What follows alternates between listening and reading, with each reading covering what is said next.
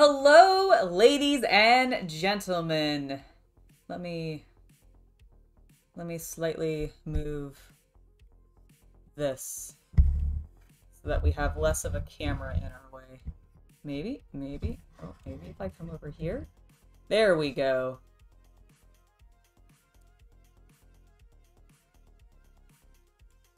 We're just gonna zoom in. There we go. All right, perfect. Hello, everybody.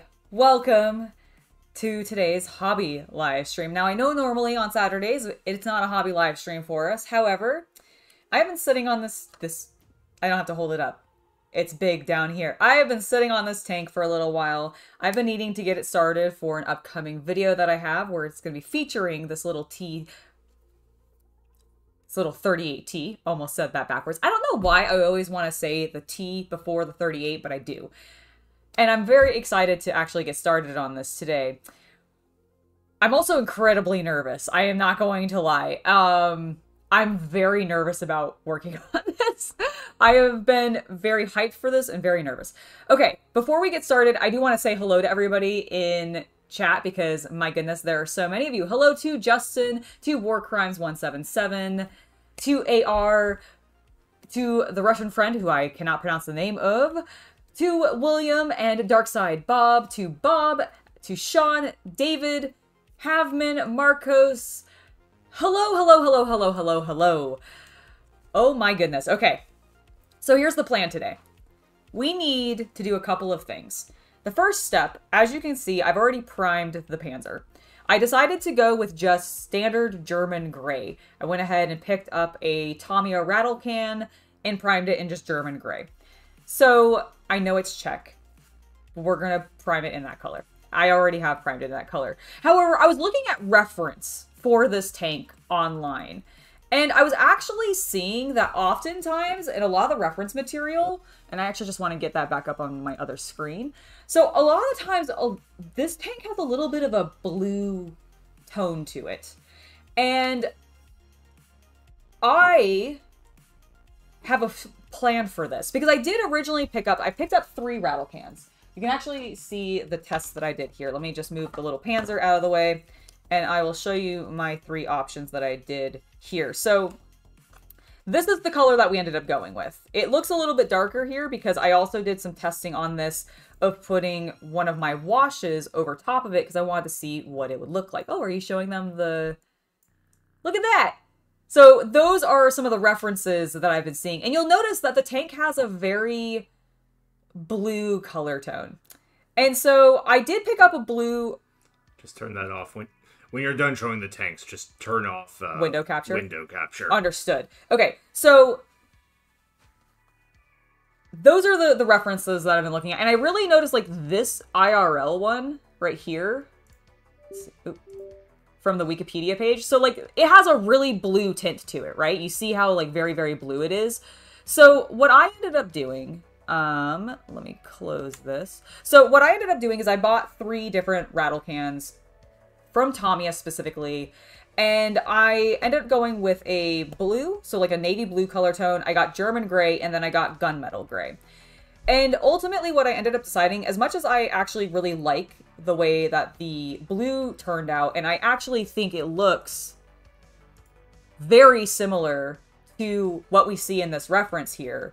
It's a nice navy blue color tone, right? However,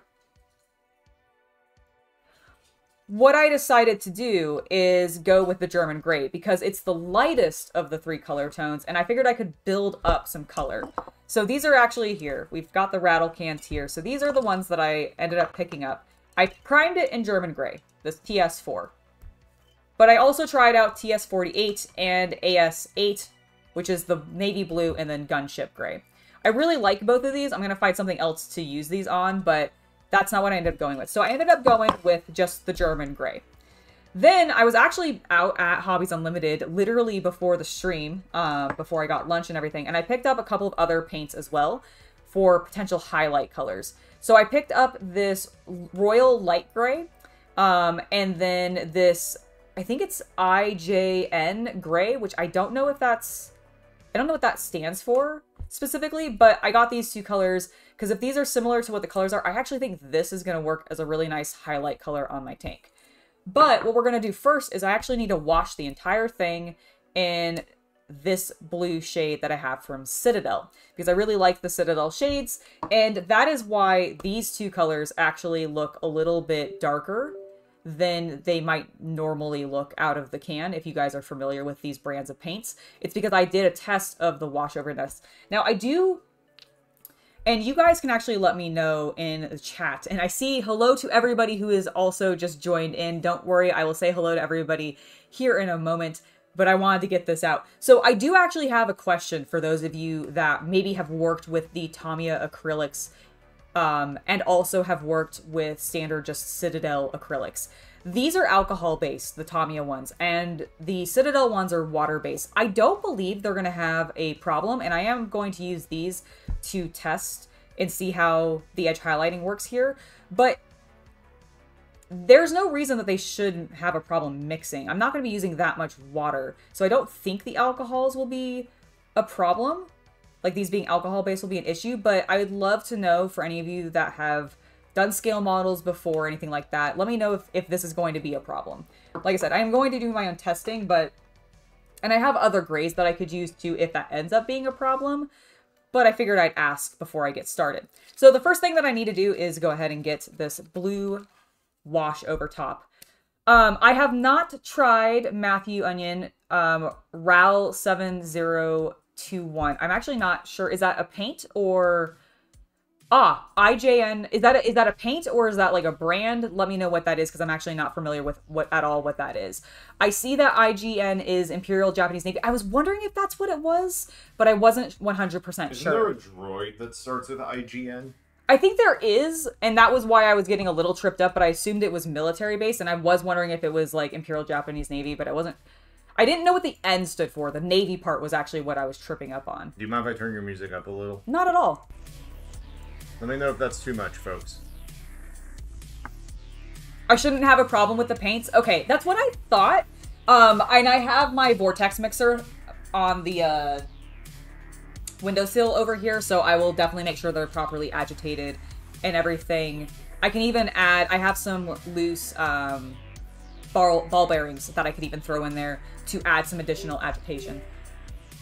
Oh, it's IG, the droid's IG. Got it.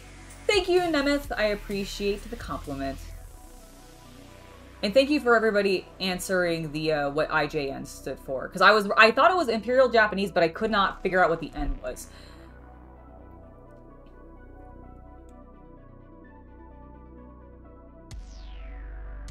I should check out AK Interactive's line, actually. That's a good call, Paul, because the game castle near me has a variety of their stuff. When I get to the weathering step, I might actually swing by there and see if I can find some other things, because I kind of want to do some really muddy treads. Oh, that was the other thing I wanted to ask. So, originally I was planning on painting the treads in like a black, but I think they're normally just metal, so should they maintain the same color as the rest of the tank? Because when I've been looking at some of the reference material, that seems to be the case. And I don't know what is more traditional to do when painting the model tanks. But I have been gabbing for like, I don't even know how long, 10 minutes now, 14 minutes, and not even working at all on this tank yet. Oh, actually, I have one other thing that I want to talk about before we actually get working on this. And it's a little bit of a tease of what the next scale model project is going to be. So give me 1 second. I want to go grab it real quick.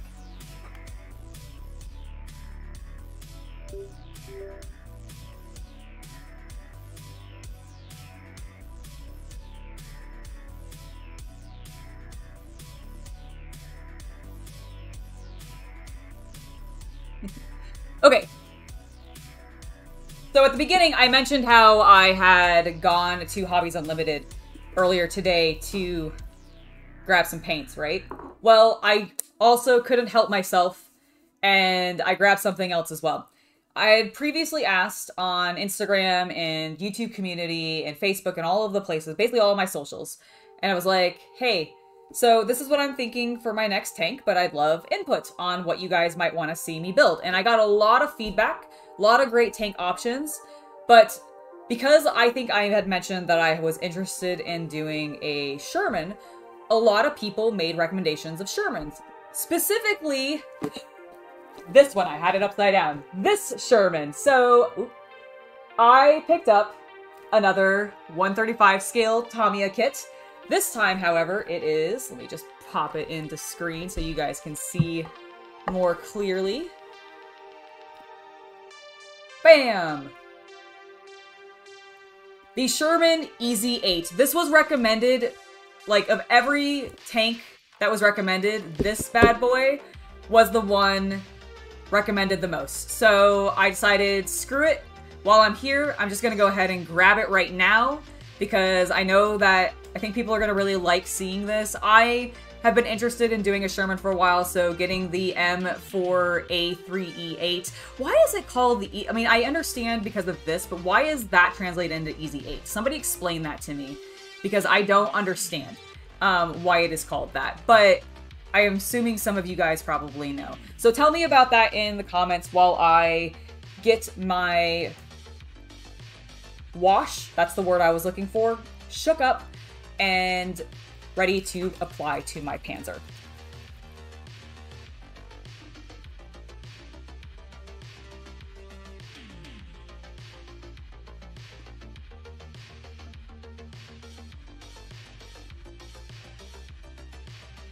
I'm really glad that you guys are excited about the Sherman.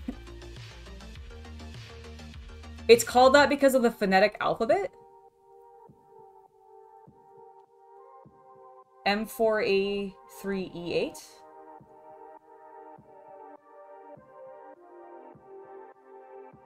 I don't quite understand. The letters and numbers, it's for the model of average... Oh, it's leet speak. Oh, is that what it is? Yeah. If you look at the M4A3... Yeah. You can see it as Easy 8.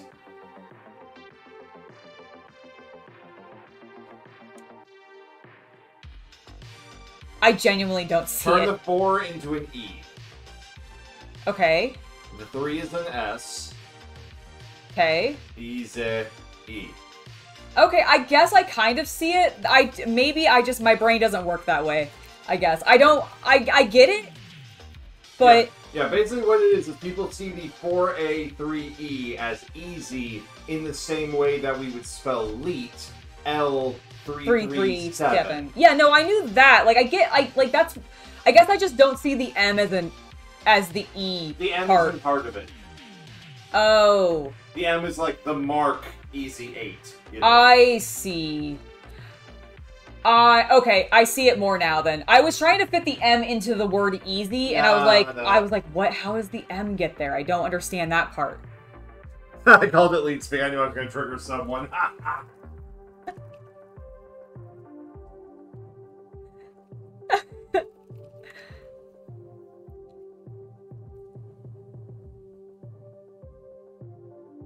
Okay, so it's a specific type of alphabet. Phonetic? I thought, isn't that... Model 4A3 Experimental 8. That's what it stands for. Okay. The E is for easy? So then what the hell is all the other shit for then? I mean, I get now that it's Model AE3. So it's just... So the E8 is where it gets the Easy 8 name from. It has nothing to do with the other 4 numbers in front of it.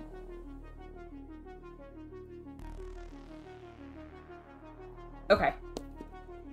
My brain's just trying to wrap around that. So, and then you said that...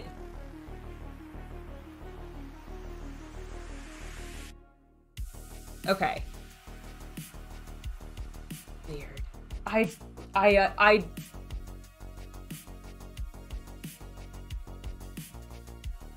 It's really funny to me because I grew up in a military household, but my dad was Air Force and a weatherman. So it had nothing to do with like the tanks or any of that kind of stuff. Nothing quite as cool as that. And so like he never really involved me in much of the military stuff that he was doing.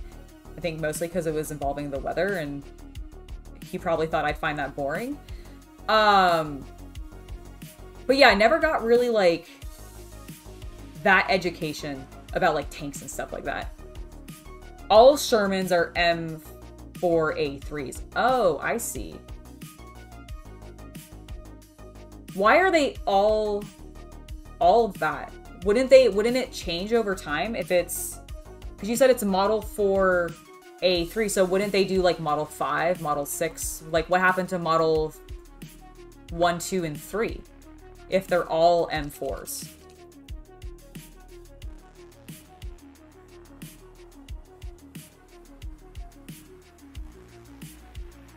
Oh yeah, no, I know that alphabet. Like the A, Abel, B, Baker, Charlie, C for Charlie, you know, F for Frank, V, Victory, etc. But like, I get those.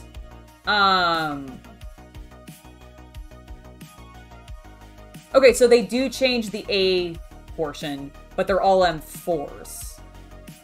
No, there are M5s. Okay. See, now we're getting into it. It's not all the same. They don't all have the same number. Don't lie to me, people. Alright, let's get this paint open. I need to find a brush. I want something big. This will work. Will this do... I'm also gonna take that off. Will this be good? I think this will be fine. I'm just going with a big, cheap brush to spread this paint around. M3 is the Lee, M4 is... Oh, I see. Okay, so the model portion is a designation for... Or the M number is a designation for all American tanks then? So it's just like Model 1, Model 2, Model 3, and they just have, like, their names, separate names?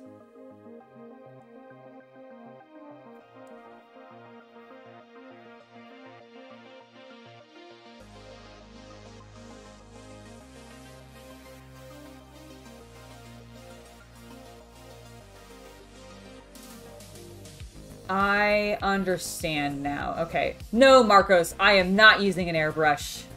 I'm not going to be using an airbrush. We're going brush all the way because I'm still scared of airbrushes. I've used them very limitedly and I don't have the proper ventilation in this space to be able to set up to do it, to even do it on camera. So, and it would be also very loud, so I wouldn't want to be doing that. So we're going brush this time.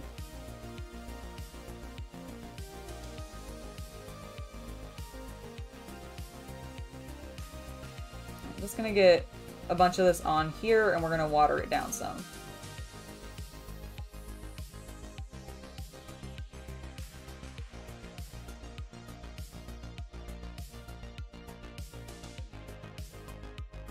Alright, I'm gonna start on the underside in case it just horribly borks up or something.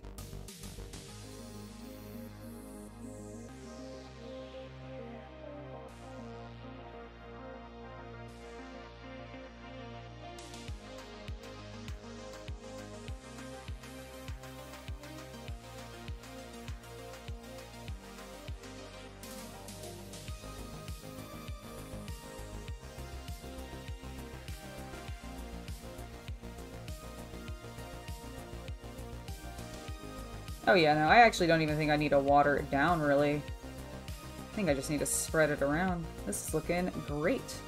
I think as long as you have water in your brush. Yeah, exactly.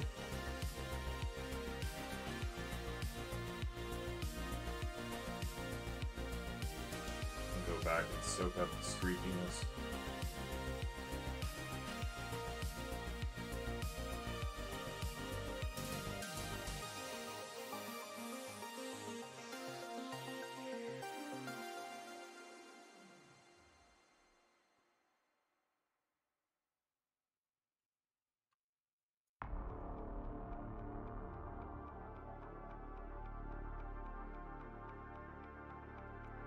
That's actually because of my brush, not the paint. I'm gonna see if I'm gonna switch to a different brush.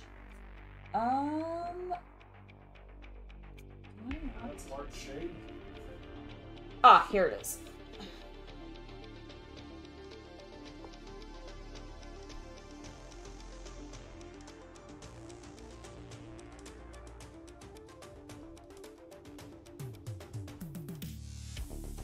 Yeah, that's better. So that'll smooth out. Ooh.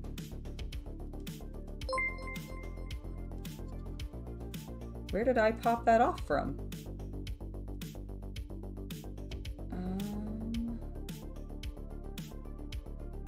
What? Explain to people why you changed brushes. Oh, so the reason I switched brushes, apologies, is because this cheaper brush that I was using, that doesn't, oh, it has to have a brand name on it. This is just from like a really cheap, like $20 multi-pack set, which means that the brushes are just kind of garbage. And I was noticing that there was a excessive amount of streakiness because of, here, I'm going to zoom in a little bit. Boop, boop, boop, boop. So you see how, once it decides to focus. Okay, so you see how the brush is immediately sort of split like that? I've never used this brush before. The fact that it's already splitting and not able to keep its shape is a problem. That means it's really, really cheap. This is just this little, like, synthetic thing. So because I was noticing that I was getting this, like, horrible, like, consistent pattern of lines that normally I would not really be too concerned about, especially the wash. However, because we're working with some larger flat panels, I don't want that to be as visible. So even though this one is actually also frayed, this Citadel brush is just keeps it holds the liquid better and it moves the paint around more securely. I need to figure out where I popped this little piece. Oh, I see. Oh, geez. Okay, I did it on the tread. It was literally a tread piece. Understood. Nope, goes this way. Well, excuse me, I need to get some glue. Yep, let me just grab some glue. Sean, thank you for the $5, by the way. That is awesome. Thank you so much, sir. Let me just glue this bad boy back into place. I find it funny that of all places that it pops off, I actually thought I had glued the treads on pretty damn securely, but apparently not. Apparently not. Don't worry, folks. I am aware this is a visual art form that has to therefore... Oh gosh, I'm so sorry. I forgot I was zoomed in. Also, I'm gonna switch this thing. I think you have it on auto. Oh, do I? There we go. I think that should be good. I'm just gonna tack. Just gonna do a little Just tappy gonna tap. check if your autofocus is on correctly. Okay. Yeah, it looks like it. Okay. Can you actually bring me one of these lights and just have it shine this way? I think it's a little dark looking. I find it to be a little dark looking. Oh my gosh. Every time I open, like, I love this glue. But the fumes. The fumes, when I first open them up, are just pungent. There, I think that looks better, actually.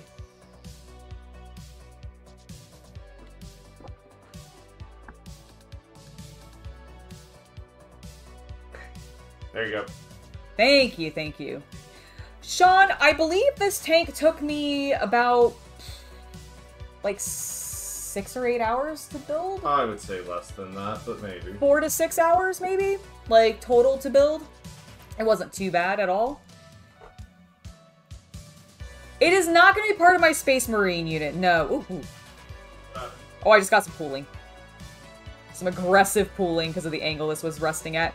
Alright, everything's fine. I fixed it. I'm letting this dry before I flip it over. I don't want it to oddly swash in some weird way. Brian, thank you for the $10. a treadhead is born. Yes, I am officially a treadhead. I can't believe I knocked one off. I'm so embarrassed that I, like, started working on this and immediately broke my build. Please tell me that has happened to you guys, right? This is not like an uncommon thing. You've also knocked the treads off of your builds as you're working on them.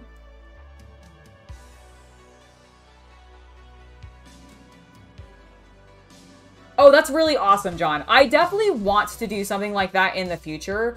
The Merkava, actually, that I built was the first model tank that I built, both IRL, like just in life, and also on YouTube, like as a video.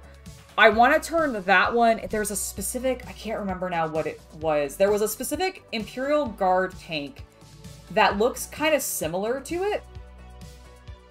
And I don't remember what it was. Although, actually, now that I say that, isn't the... No, the Sherman's not... What is the Lehman Russ based off of? What is... Isn't it... I think the Lehman Russ is based off the British battle tank. Is it the Abram, then? The Baneblade, yes. I think the Merkaba does look like the Baneblade. Yeah. Yes. So that was actually one of my plans for that, was I was going to do it up in Imperial Guard color scheme, like Cadia, because I love the Cadians. Although I could see myself doing it in Kriegs, like the Death Corps Krieg, because I do actually have a small section of them as well. But not so bad.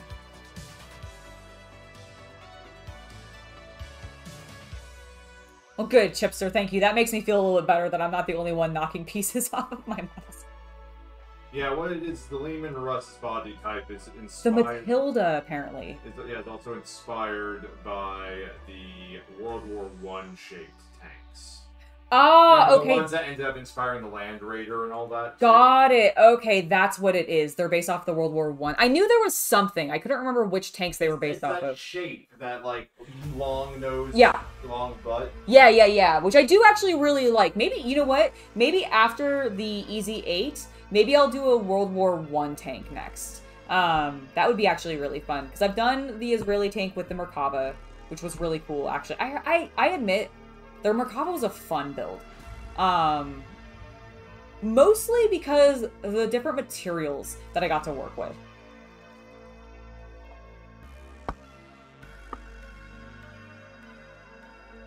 Well, yeah, isn't that the thing in Warhammer, though, is that all of the machines are technically not even war machines to begin with? Like, they were all had other uses, whether they be mining tools or construction tools, or like you said, the Russ was meant to be a tractor. So like that was still the thing, is they just converted a bunch of their farming equipment, which I mean kind of happens in real life too.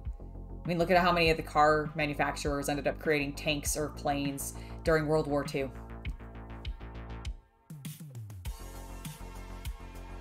Object 49B also looks like a Baneblade? Okay, cool.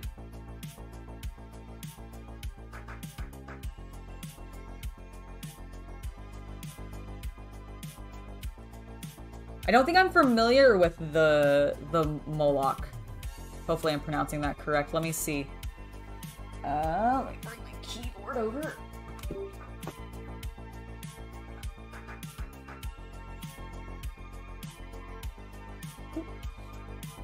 It would help if I was actually in this...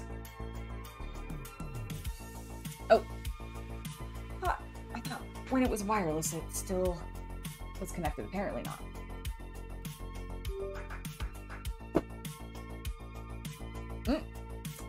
Nope, please be over here. Thank you. Okay, well if I just type in Moloch, I get a demon, so that's promising.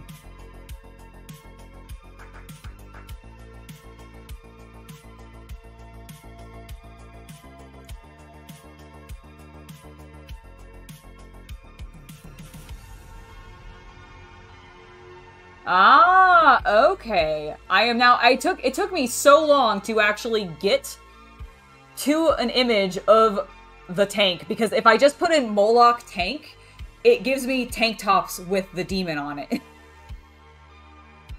Which I'm like, thank you, internet. Thank you. However, now that I put World War I in there, I'm actually getting pictures of the tank. Oh, it's so cute.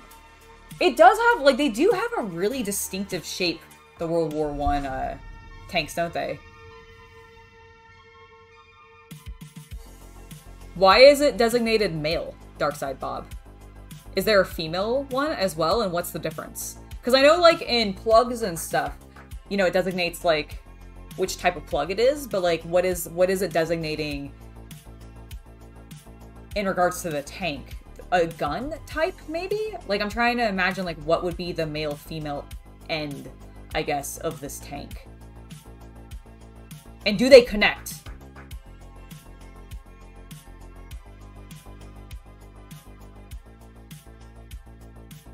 Oh, that's really cool. A fully restored British Matilda, like just on display in the museum. Man, that would be so rad.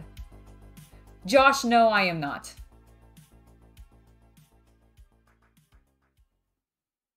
Ah, okay, so the male one had cannons and the female one only had machine guns.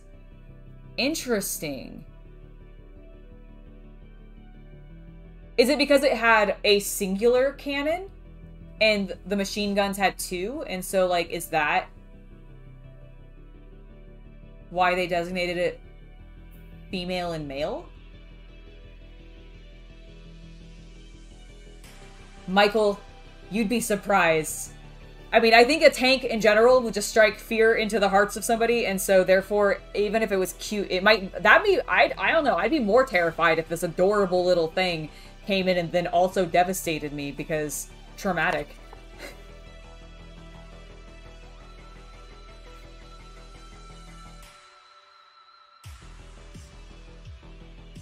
Alright. That section on the bottom has dried. I am happy with how it's come along. I also need slightly more narrow brush, though, for some of these side panels, because I don't want to continue to knock things off wildly. So I think we're going to work on the treads next.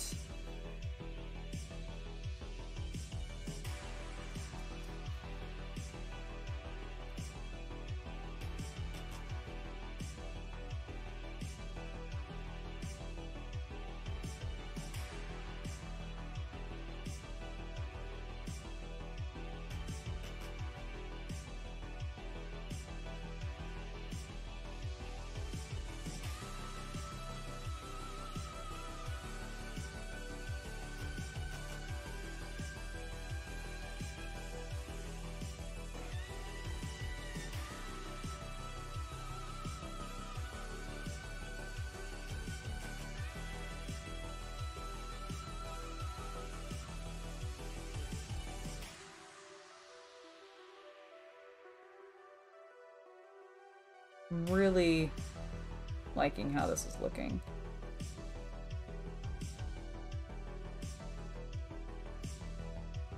Like, even with the heavier wash, like, it's just a really pretty...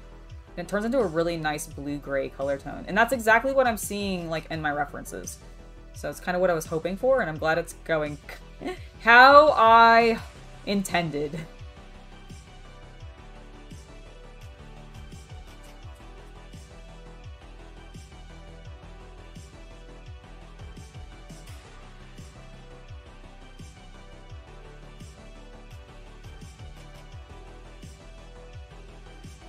Hello, Shrek! Welcome to the stream!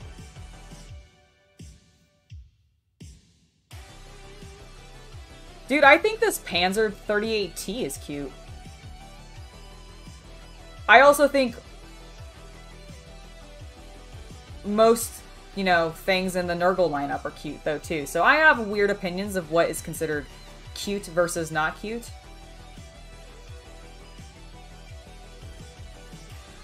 And I just kind of roll with it. Alright, didn't finish spreading that around. Don't want awkward pooling to happen there. Okay, that's looking good. You know, I don't actually know. I've only watched the Indiana Jones films, like, once each. Because Indiana Jones has just never really been my jam. I also just never have really liked Harrison Ford. Like, not that he's a bad actor or anything, let me be very clear. I think he's a fine actor. I just kind of... He never really seemed like he respected his fans of the... of the franchises that he was part of very often. And maybe he did of his Indiana Jones stuff, but I just never really got into Indiana Jones growing up or anything like that, so... I never experienced that, but I don't remember him really being that into Star Wars until, like, much later, when it had really blown up, and so I always got the impression he didn't really like being associated with it. Maybe I'm wrong about that, but that's what I feel like I was told.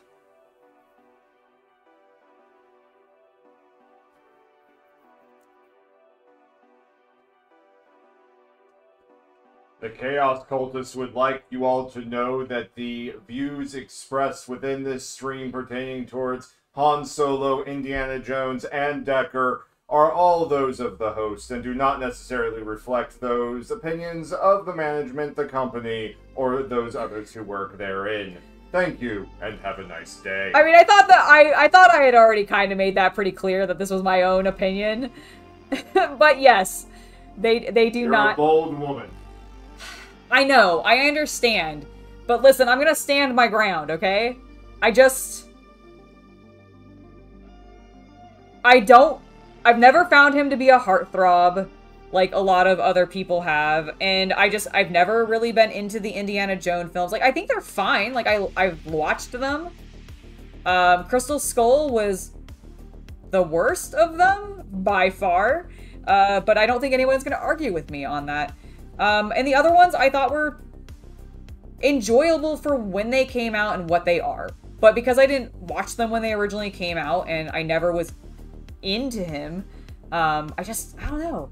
And I just don't like Han Solo. You guys can fight me all you want, but like, he's like very low on my tier list of overall favorite Star Wars characters. He's just not going to be at the top, man. He's not going to be at the top. Did you answer the question about the wash? I did not. I missed the question. Oh, how did you create the wash? I did not create the wash at all. I bought the wash from my local hobby store, and it's just a Citadel, it's the Citadel Drakenhof Nightshade. So it's just a blue wash, and that is all that it is. Hello, Zana! Thank you for sending some love on my way. I appreciate that. You are wonderful.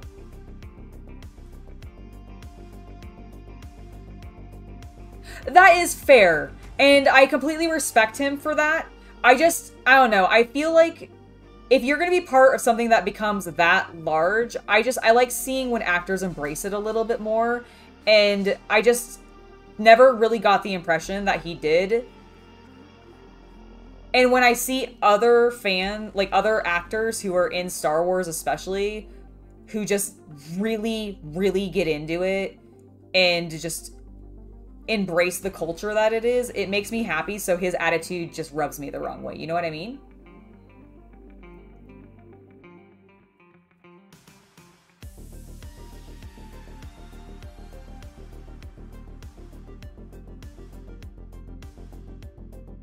I'm just getting the underside of the treads real quick, if you guys are wondering why I'm just sort of wiggling my brush against it.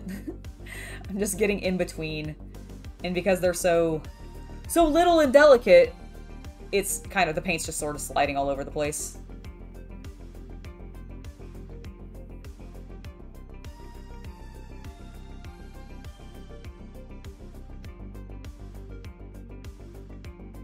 See, and Bob, I completely understand that, and I agree with you. Like, Robert Downey Jr. is a great example of an actor who really embraced his character, or at least the culture that surrounded his character, and made it that much more worthwhile to invest in as a fan.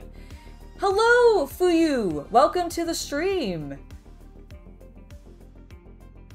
And I really like that part, and so knowing that Ford just never really did that until, you know, he'd already made a shit ton of money off of it and went, oh, okay, well, I guess maybe I can care about this now. I guess that's my problem with it.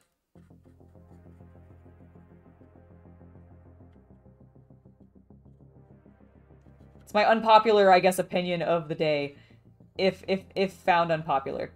All right, I think we need to let that dry before we start working on the other angle of these treads. So I'm gonna just let that sit there for a minute, and we will chat for a little bit.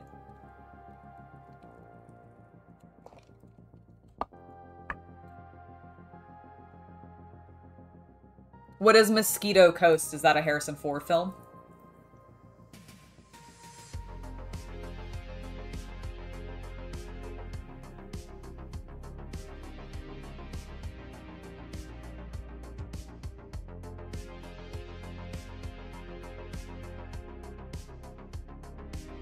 So my plan actually, after I end up doing the wash, is I either going to go back in and either edge highlight some areas with some of this blue paint here.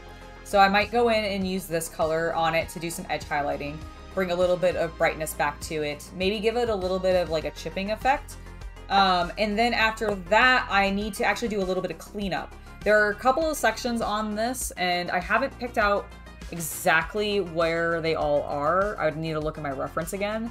But there's a couple of like bags and other things that I want to paint up in slightly different colors from what the rest of the tank is. So I'm going to reprime those in, I think, gray sear is what I'm going to do so that I can use some contrast paints on them a bit more.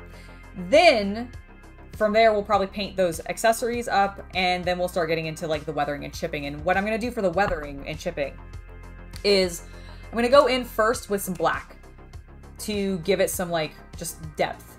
Then I think I'm going to go in with some, I don't think I'm going to go with silver specifically. I was planning on going with more of a gunmetal color tone. Like I really like literally lead belcher, I think is the you know, the classic Warhammer color. So I was thinking of using something similar to lead belcher. I also have a couple of model colors from Vallejo and then Army Painter that are also like steel color tones. So I'll pick whichever one I think works best for the tank. That will be added on with some like sponges and stuff, both the black and the silver, whatever color tone I go with. Again, leaning more towards a gunmetal. And then I will start doing some rusting and using weathering powders. And at that step, that's where I really want to go and maybe run out to Game Castle and see about what they have for their AK selection of weathering materials. Because they do have some like muds and such. Because I really want to do, I think I kind of want to put mud into the treads. And so that's the idea. Hello Diggs, welcome to the stream. It is lovely to have you here. Nice for you. What color are you going for your Primaris? Are you going with a known chapter, or are you doing something OG? Or something original? Yeah, see, I was also thinking gunmetal would work good, because I was worried the silver, because most of the silvers that I have are like a really bright silver. I don't have that many like antique silvers, and I just was worried that that was going to be too shiny. Almost, because I don't really see that much like really bright shininess on the tanks specifically. So that was the idea there. Got it. It was one of his films. Excellent. Like I think I've never really watched anything where it's not been a big franchise that he's been part of. I will admit, I've only seen him. Yeah, I really feel like I've only seen him in, like, the big movies that he's been in, like, the franchise movies. Like, Star Wars, Indiana Jones. Isn't he in, Is he... Hold on, let me double check before I embarrass myself by stating something. I also need to let this finish drying. Okay. Harrison Ford.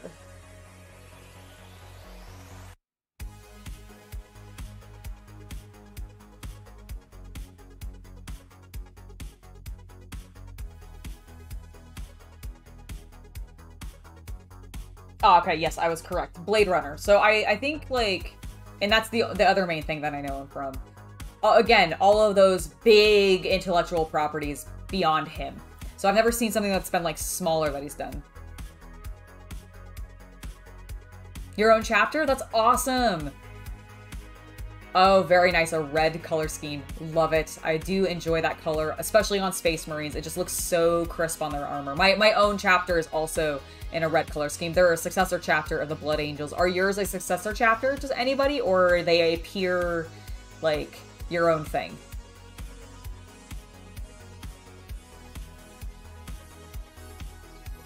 Oh, you know, I forget that he's in Red October because I've never actually watched that.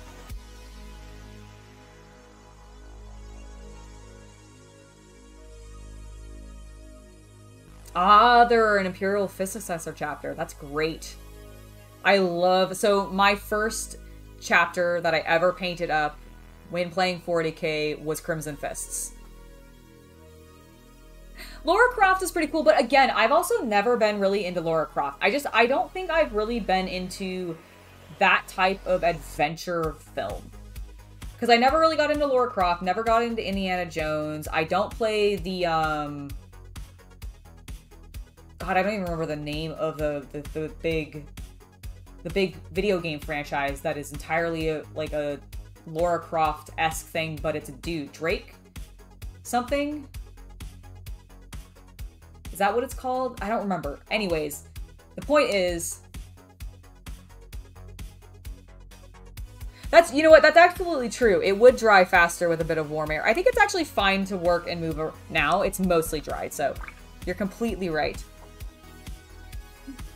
I need to actually get a smaller one. My problem is so I have a, like, I haven't changed my hairdryer out in, like, years.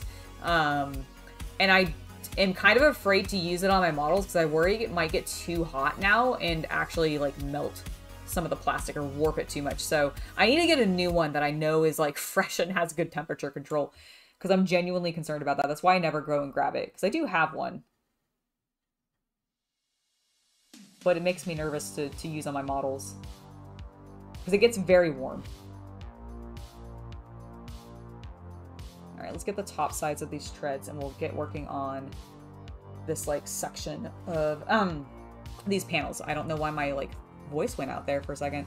Oh, I can also, you know, the next time I have to stop and let something dry, I should realize that I can actually work on, you know, the top of the tank in between. We should do that. That's more efficient.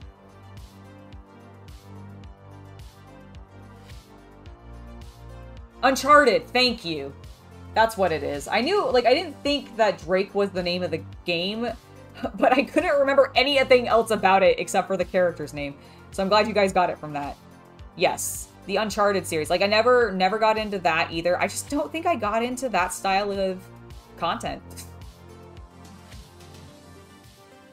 Which is really funny because I do like Jumanji, which has a little bit of that adventure vibe, and, like, I like adventure anime. Weird, I don't know why.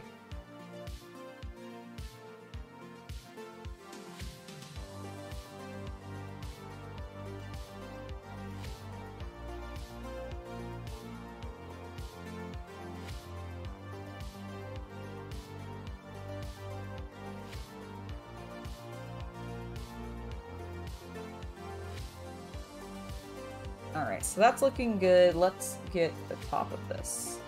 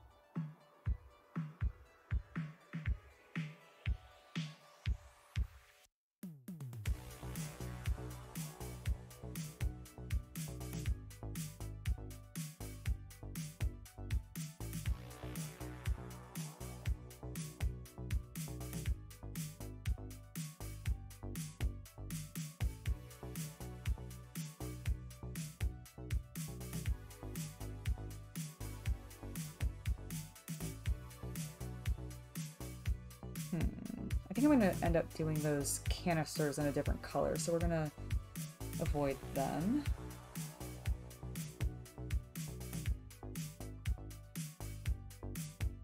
Let's go ahead. I mean, I guess we don't need to avoid them specifically, but we're not going to worry if we don't get them fully covered up.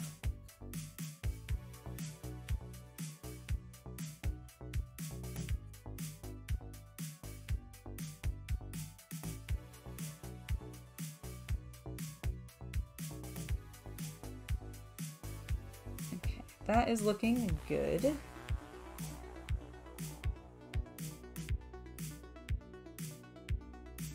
I do tend to paint them with having a little bit of wear and tear. I've done a little bit of both. Weathering powders and that kind of stuff is something relatively new to me. I've used it a fair amount at this point, but I only really got into them recently.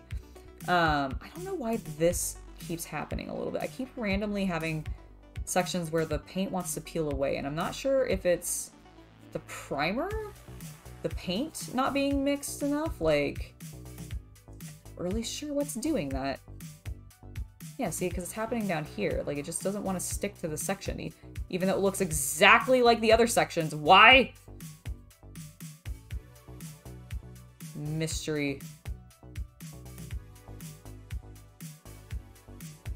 I'll eventually get it to stick.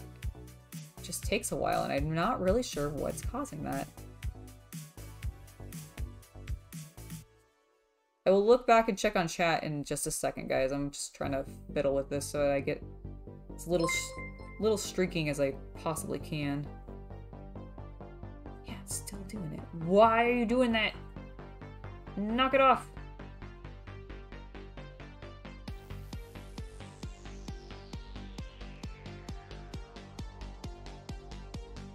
Okay. I'm gonna let that chill and keep an eye on it to see if it randomly separates and creates a gap in my paint. Don't know why I was doing that. Oil on plastic? Ah, maybe that is what it is. It's weird though, I've primed it, so like it shouldn't be on the surface level anymore, I don't think, if there was any left over, but I thought I got it pretty clean. But yeah, it must be, you're probably right.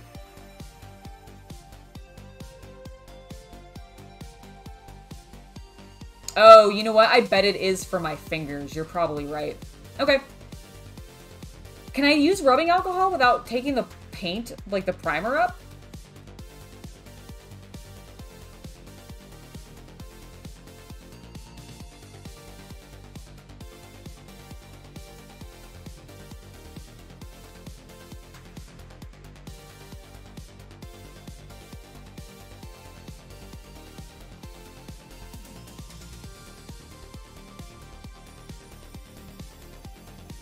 I've done that before in the past, Michael. That's a good point. I could have roughed it up with some sandpaper before I primed it.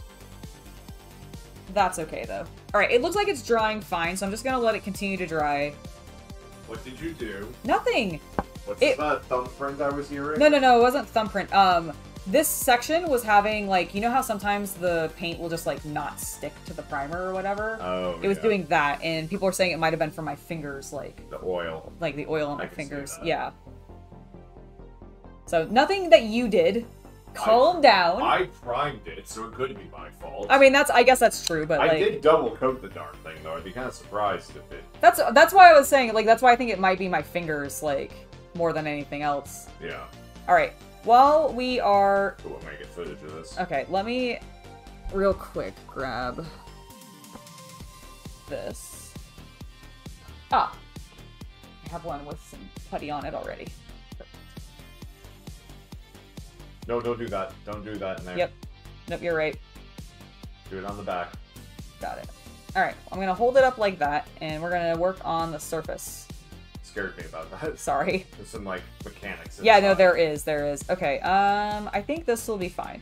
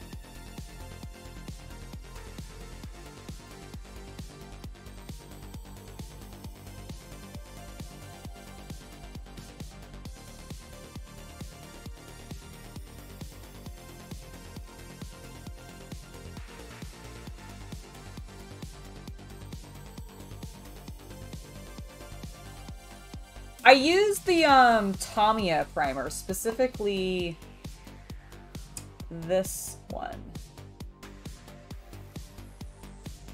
The TS48. German... Oh, I'm sorry. I lied. It was this one. TS4 German gray. Still Tamiya color. But I did give you actually the wrong color first.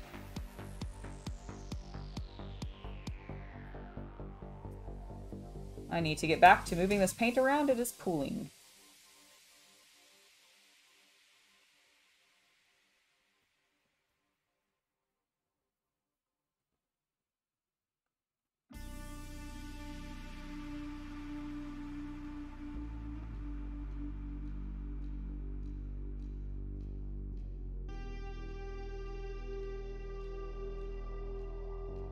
You know, now that I think about it, I wonder if this is also alcohol-based.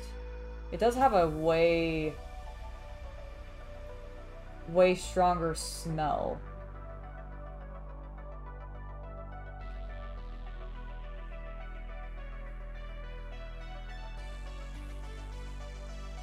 I'll have to look at that in more detail, but that actually might also be partially why the paint isn't sticking. Because this is the water-based. So it may be possibly from that too, but it's probably more likely the oils.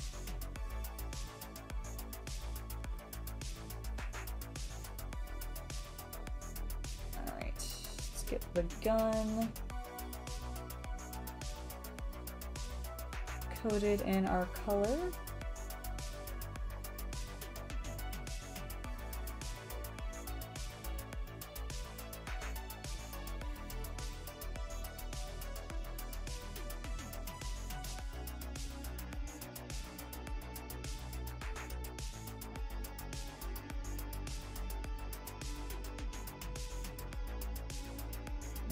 Paint to get to the rest of the tank. There we go, looking lovely.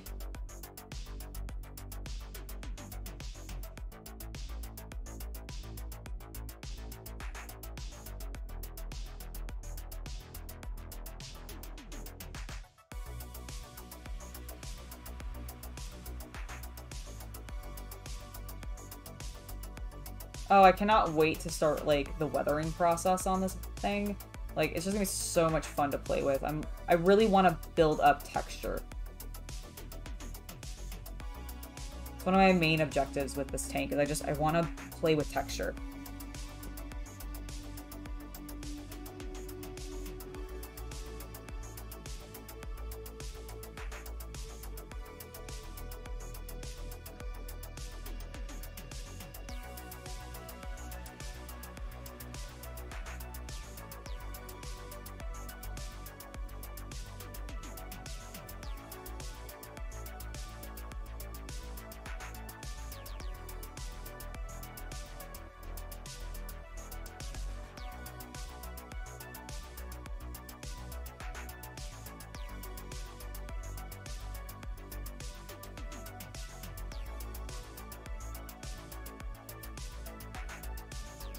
I'm just really invested in what I'm doing. Sorry, I will get back to you guys in just one moment.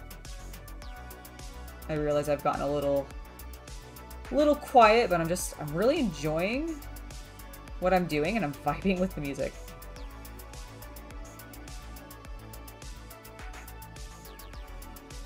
I'm also just making sure I get this from, like, every angle.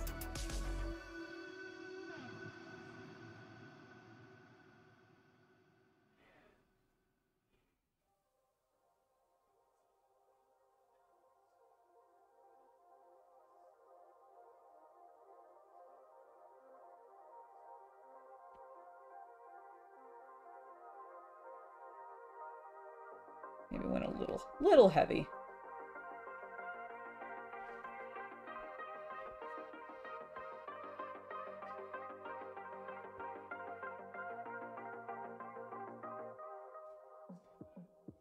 But that's okay. We've fixed it.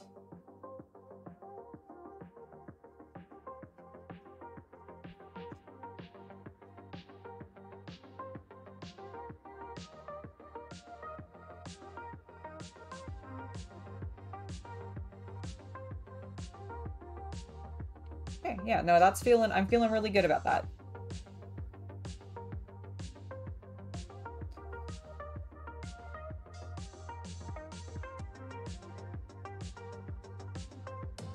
It just kind of looks dark on the screen for you guys. I apologize. You're not seeing the nuances of what I've done. Alright, I'm gonna put a little bit of sticky tack on this thing and get it up so that it can dry. Wonderful. Get our little tank back in. See how this is coming along. I really like the color tone we're getting. Like, I feel like it's very much looking like...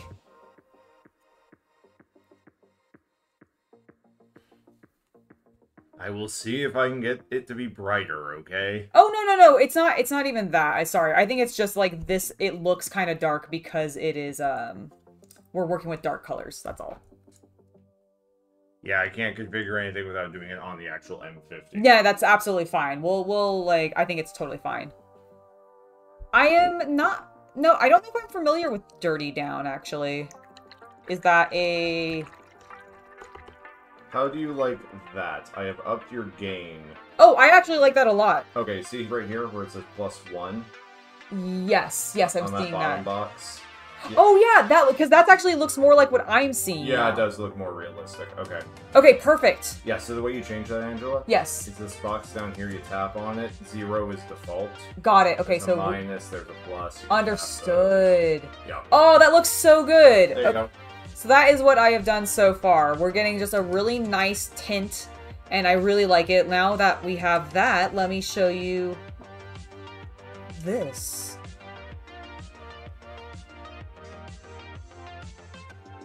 And there we go.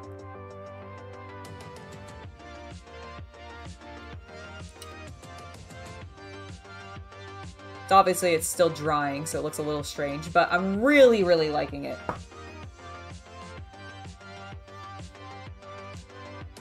I love washes for that reason. It's actually one of the reasons that I enjoy contrast paint so much, because it functions so similarly to a wash. It ends up really doing just a great stuff.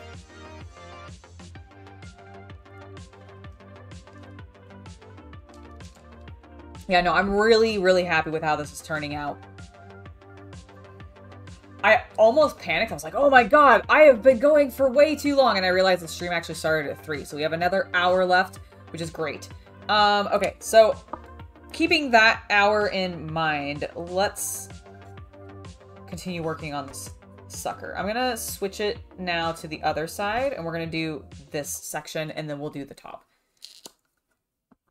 I think that is the best way to approach this.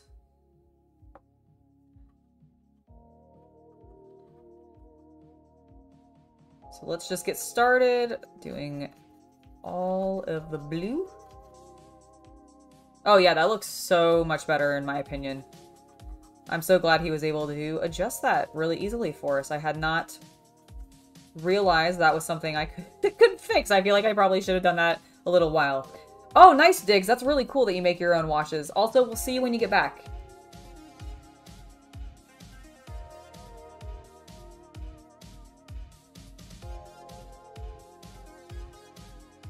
Hello, Andreas. Oh, you're working on some Iron Jaws. Fantastic. Have you seen, you've seen the new Iron Jaws model that, I think it was Iron Jaws, wasn't he? On the announcement for the Nova Open preview, I think they showcased a new Iron Jaws character. What did you think of that? Hello, John. Welcome to the stream. Yes, Josh, I am.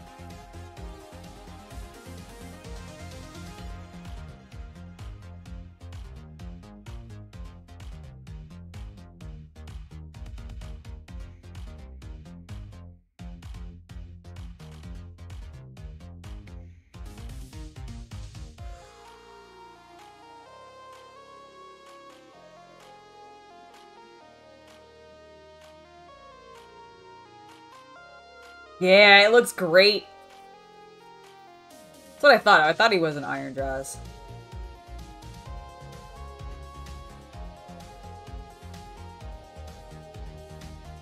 I've not worked with oil paints much. I've never worked with them on models, but I have worked with them on canvas, and I did not like it.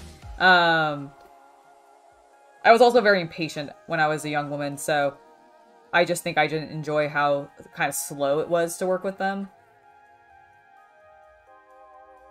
But I've never tried them on miniatures. I'm not sure I'm super interested in them. I really don't like the way they flow because of how thick they are. Like, that's one of the reasons I like contrast so much, because I am a massive fan of watercolor. That's like my favorite medium in regards to like traditional painting styles, even over acrylic. And contrast paint flows like a watercolor paint would. So inks and watercolors are really more my jam, and oil is pretty much the opposite of that in regards to how the paint behaves and reacts. So I don't think I'd enjoy it much.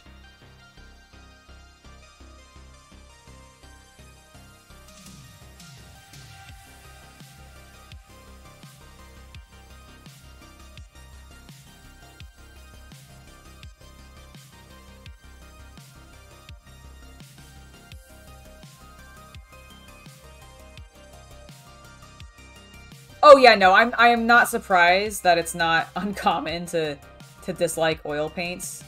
Hell, I'm pretty sure like half of my class where we had to use the oil paints was not pleased about having to work with them, because none of us liked them. Because you want to know why art students especially really don't like oil paints? When you're a poor art student, having to buy a single like $30 tube of paint that's only so big for a single class, for a single project, feels like the biggest waste of money on the planet. And to be fair, it was, because all those oil paints that I bought, I threw out. I didn't even have anybody I could donate them to. This is like, you know, a really, really long time ago at this point. When I had these paints, because this was back in college. But the point is I was very bitter, can you tell? And the sucky thing was I didn't just have to buy like one tube of paint. We had to buy, it was a color theory class. So I, of course, had to buy at least the primaries so that I could mix them to make the other paints to be able to then use. Because we couldn't just use a single, like, it couldn't be a monochromatic piece. So I ended up having to buy, like, a bunch of colors. And all of the tubes were, like, stupid prices for the amount of paint you were getting. And it was just painful. Just very painful. Getting the underside of the tread again, if it's not obvious. Bitter and triggered, exactly. I think the reason that I feel so bitter about it is, as an art kid, like, because I went to art school for college, like, I was actually at a... That's, like, that was the thing, is they did art. Every major was related to art. And I already liked buying art supplies. And I would have much rather have spent that money on Copic markers or something, which was a medium I was much more excited to work with and could use in my main classes for my major. But the color theory class was just a, you gotta take this no matter what. And it was one of the most bullshit classes that I took at that college. Because a lot of the foundation classes were just stupid. I mean, they weren't actually, but some of them were.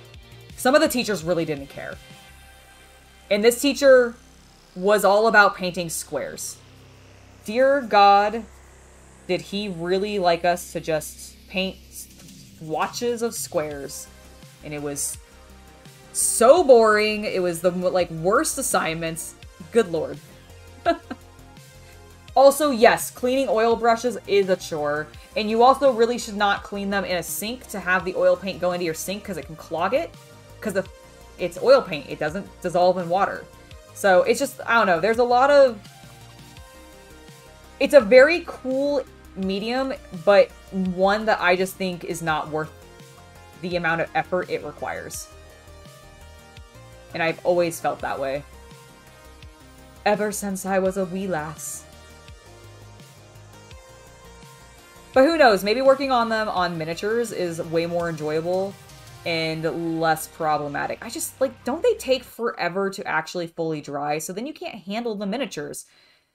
And I feel like, I don't know, doesn't that defeat the purpose? Like, are you mostly using them, like, for those of you that do actually use oils on your miniatures, are you doing this predominantly on display pieces that you're not actually playing with ever? Or are you doing it on, like, your active army, this is what you play with? Because I think that's the thing that I've not, like, I feel like most people that I see who use oil paints are either doing them as a finishing touch almost to create texture, or they're doing it on busts that they don't plan on ever, like, it's not for a game or something, you know what I mean?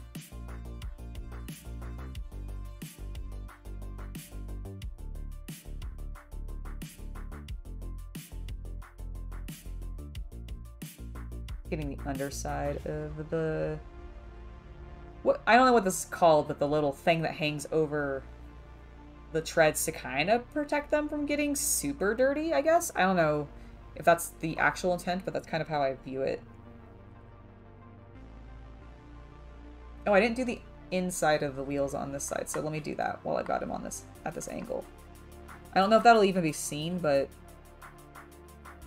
might as well if I can see it from here, right?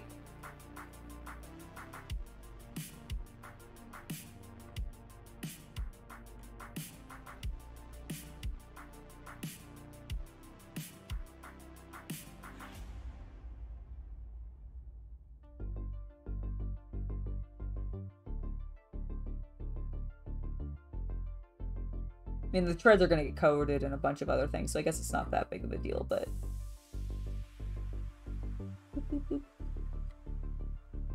I'll know, and it'll bother me. And now you'll know, and it might bother you. You don't use oils on your minis? That's fair.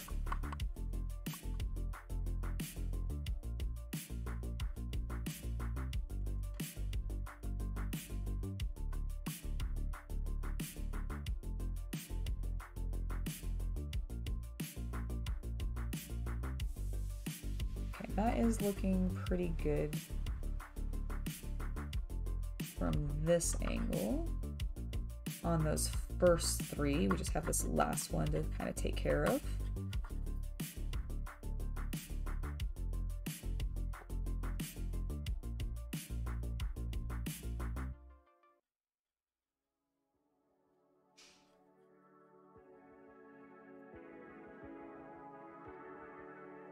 There we go.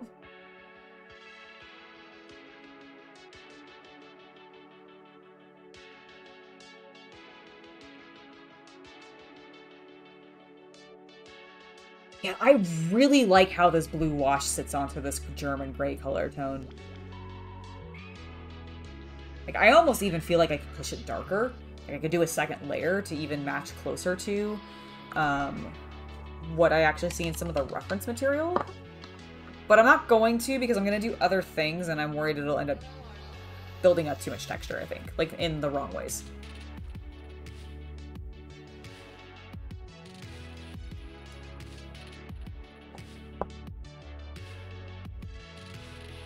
Not yet, Dim. I went and checked the other day when I was out, and unfortunately, it's not open yet. They still have their like hiring sign, and they say they're opening soon. So my expectation is the last week of August is when they'll actually open up, but I can't wait to go shopping there. Honestly, I'm kind of glad that it's not open yet, because I need my credit card to tick over before I go and buy more things, because I don't want to put too much on it at once, you know what I mean? And I plan on going big. I wanna find some fun stuff. I wanna definitely find some very, very fun stuff. Let's check in actually on the top. Okay, this actually turned out very nice. I'm pretty happy with that. It's a little splotchy, but we're gonna be doing some other things, and I think it'll end up just making it look kind of weathered. I'm pretty happy with it. Although I do notice that I missed a little like edge here. So let me...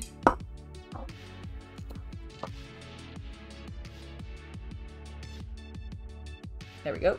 All right, and then the last thing we need to do is I do want to get at least this section on the other side.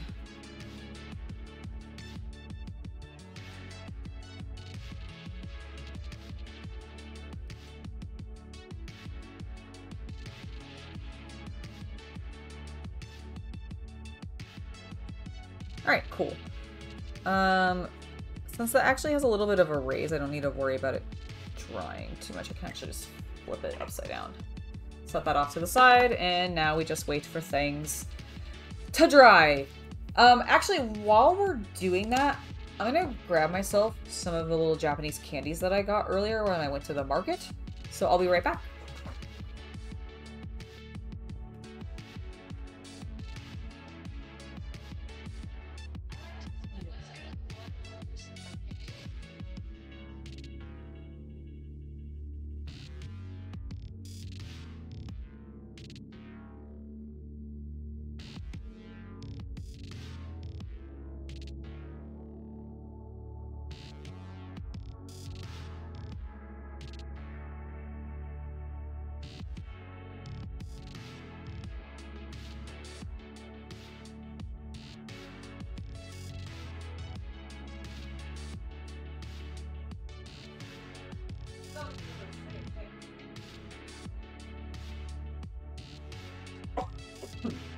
Hello! No, I did not step off screen so that I could take a draw. You did. Don't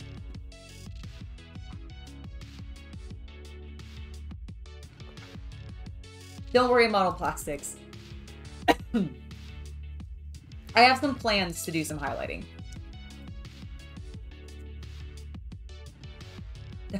You bought 5 of the new Demon Baby props? That's amazing. Diggs, welcome back.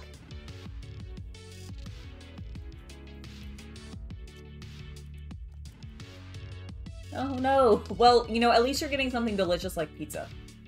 That does sound nice. Oh, that's fun. That is something that I do miss about having like a retail job, is when the retail spaces got to decorate for the season. Because the game store that I worked at, they always went big for Halloween because there were so many, honestly, just goths in the store. And so we all loved Halloween a lot. Go figure. And it was great to see. I don't really want to move this. However, I do want to do a little bit of testing. I guess I kind of have to. Hold on. Okay. I want to do a little bit of testing while we wait for a couple things to dry to see how this is going to look over top my wash. So this is the test that I used. I have so many of these Lego. I have so many of these Lego brick separators that these are now what I'm using for any paint testing. Because it's plastic, so I can prime them up, test whatever primers I want on them, and then do whatever other testing I want on them, and get a pretty good feel of what that's going to be on either my Warhammer miniatures, perhaps my scale models, etc. So I'm going to use my vortex mixer on this bad boy real quick. And I just want to see how this works, both as a dry brush, as well as edge highlighting. Because part of me really feels like the dry brush texture could be interesting on the tank. But I do also have concerns that there's so many flat panels that it could also not be, so I want to see if I can be controlled enough to maybe just do the edges. We'll find out.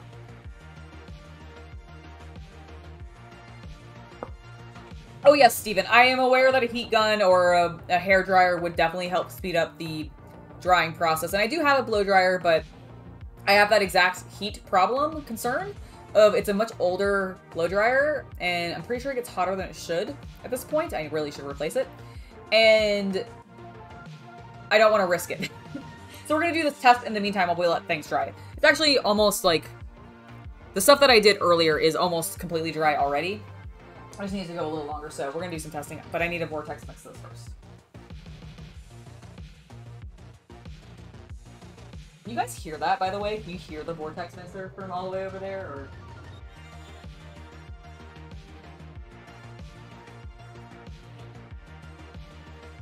Oh, the vibrations go through my hands. Oh, Richard, that's so cool. Japan is on my bucket list of places to go at some point in my life. Hopefully sooner rather than later. Because the weeb in me would love that. Like, I am an old school otaku. I also just wanted to, like, go to all of the onsens. I just want to bathe a lot in Japan. So much.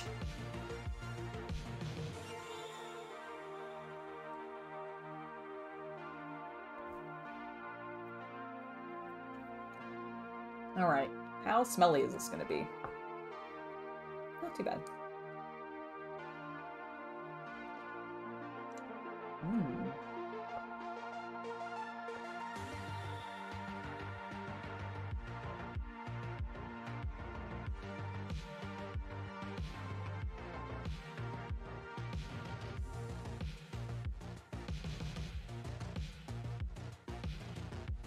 Okay.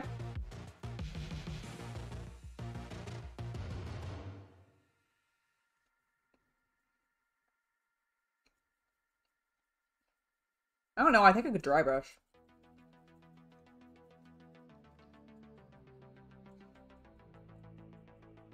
But I'm just hitting the edges. I like what that's doing.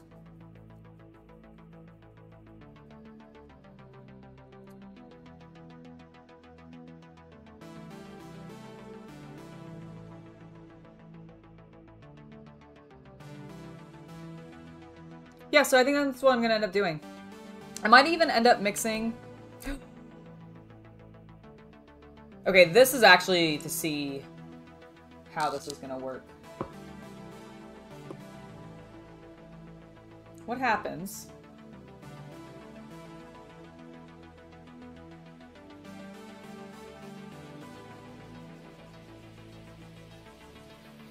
Did you dry already? Hold on. Does this stuff dry really fast because of the alcohol?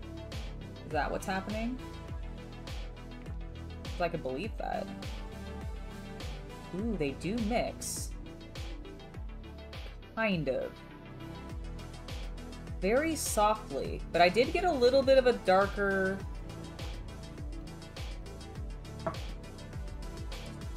But what happens...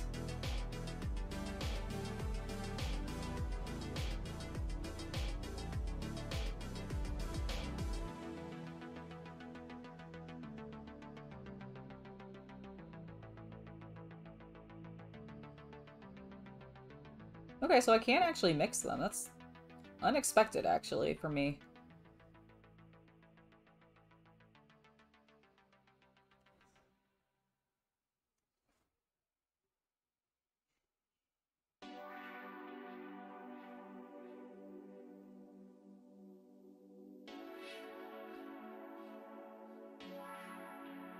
My first edge highlighting.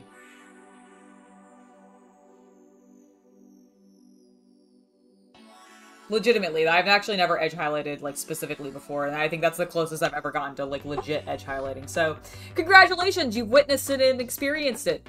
Okay, that's what I thought, because, like, alcohol markers dry really fast. That's one of the nice things about them, and you can layer them because of that. So I assumed because of the, alcohol in the acrylic, it might do the same thing, but I wasn't 100% sure. Sick. Alright, well, this is now, I think, dry enough to at least put this direction so that we can continue working on the washes. Ooh, very cool. What two characters you got? Oh, you did end up getting your two most desired characters in both. Sick.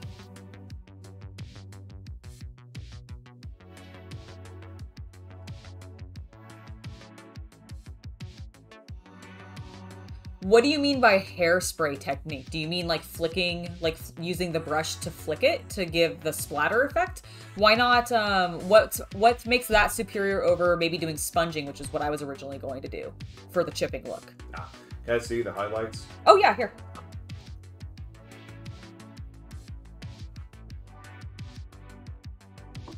It's pretty good. Yeah, no, it's great.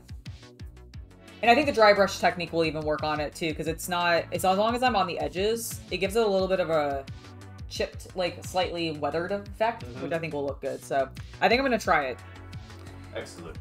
You're still on the wash, right? I'm still on the wash. Yes, that was just my test. I wanted to see, like, I hadn't used this, like, I've never used their paints before. My first experiment with the Tamiya acrylics. So I wanted to see, like, how it handled, what the consistency was, etc. And I actually really like it. It's thicker. I find it interesting because it's thicker than, say, contrast and speed paint.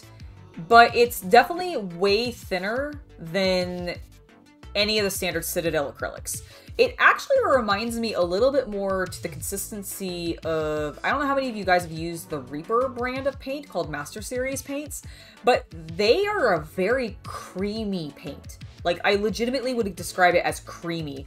And the Tamiya paints, when I was dipping my brush into them, had a similar consistency to me. And I don't know what they're putting in the paint to make it so creamy feeling, but I like it a lot, actually. Like, if I were to use more traditional acrylic paints, that is how I want them to behave and come out of the bottle. I don't want to have to water them down as much as I do with Citadel or even Army Painter and even Vallejo sometimes. Like, I still feel like I have to add so much water to it to really get it to that buttery consistency people tell you to get it to. Whereas I feel like the Master Series paint and these Tamiya ones are already in that buttery, creamy consistency. And I don't know what their secret is. Maybe the toxic chemicals that make it lightable on fire. All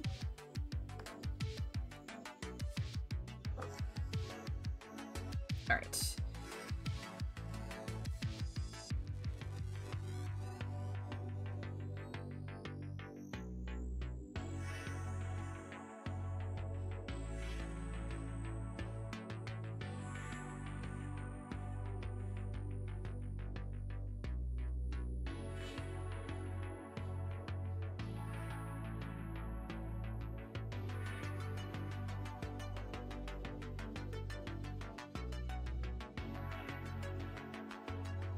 Just because they dry too quickly? Is that why they're not as good for brush painting?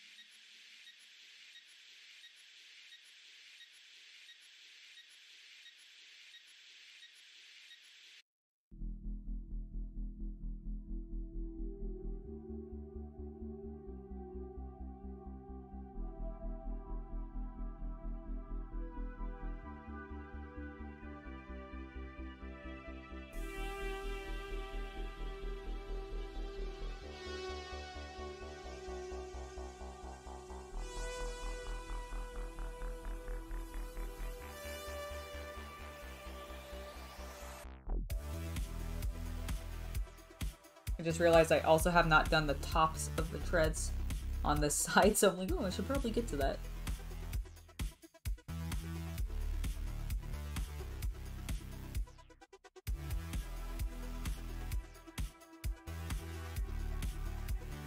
You know, I might end up doing the second wash on the treads on both sides just to make them a little bit darker. Because I was planning originally on doing them in black anyways. But I feel like that's not really how they look in the reference that I've seen.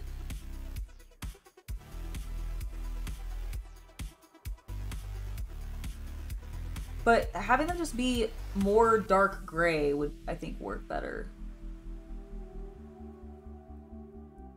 Just doing some touch-up.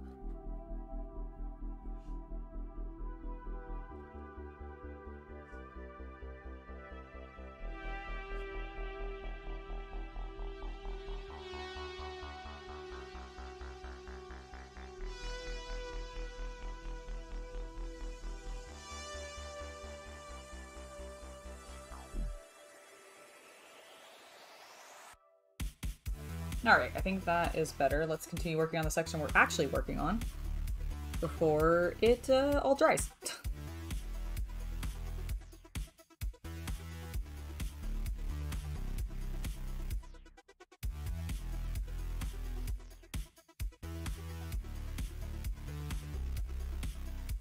That's awesome, Steven! Congratulations on the win. Very cool. Did you, since you were using Tamiya exclusively, did you do it via airbrush, or was, did you hand paint any of it?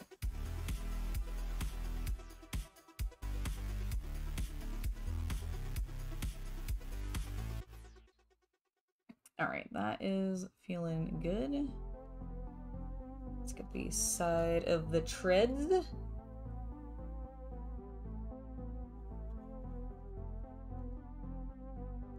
Yeah, that's looking good. Just kind of drench it in blue.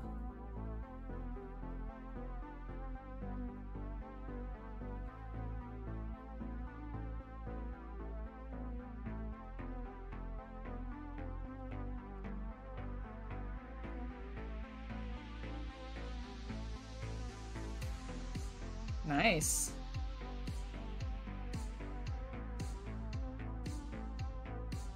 Okay, so German tanks have a little bit more of a rusted look because they were metal tracks. That makes sense. Like, these do look very, like they should be metal rather than, like, a rubber or something like that.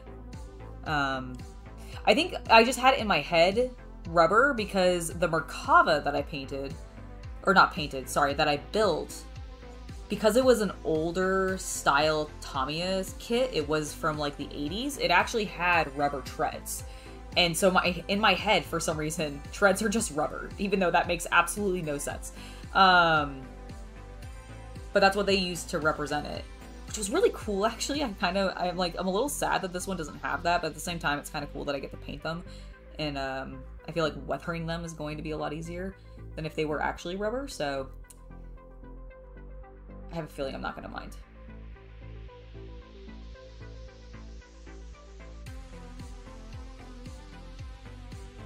Just getting the insides of the treads a little bit on the facing this direction, since they will actually be quite visible even over the like underside, which I was worried about earlier.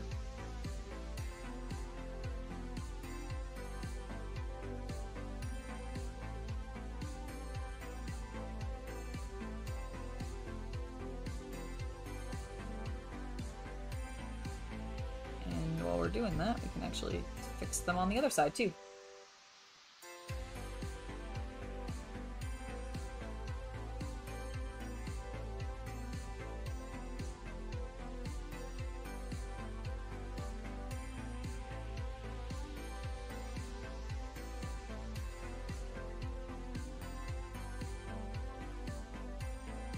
Nice, this is coming along great.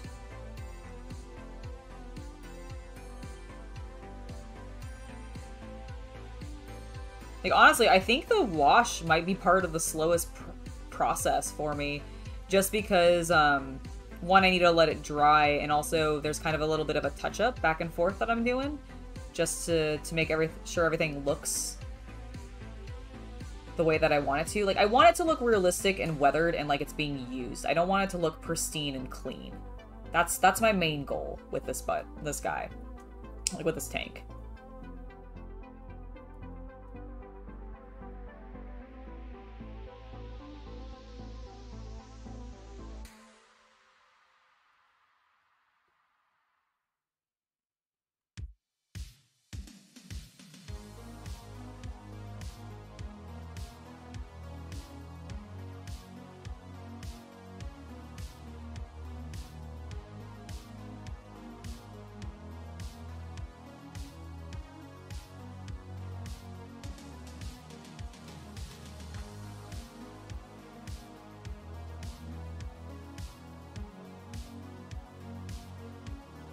Yeah. Okay, I'm pleased with that.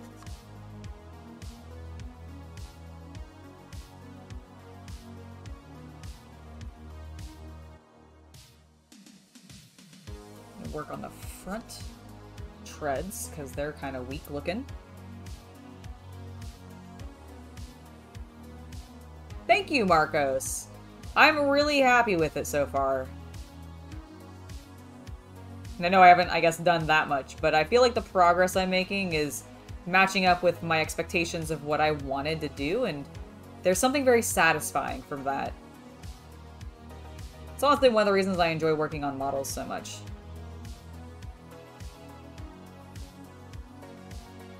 I feel like this point with the skill level that I've reached, when I visualize what I want something to look like, I generally find that I am at least creative enough to think about how I might actually achieve such a look. And generally, I have found that I've been able to execute it.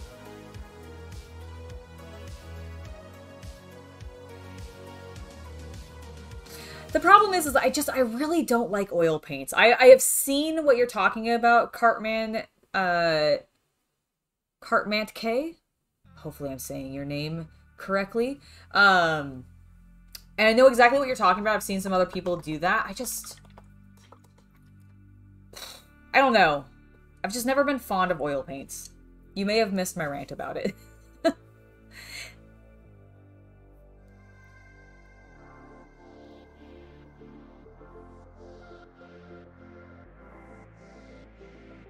Probably won't be doing anything with dry brushing on this model plastics.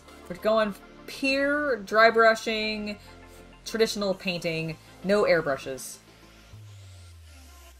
But I definitely... Oh, you said dry brush.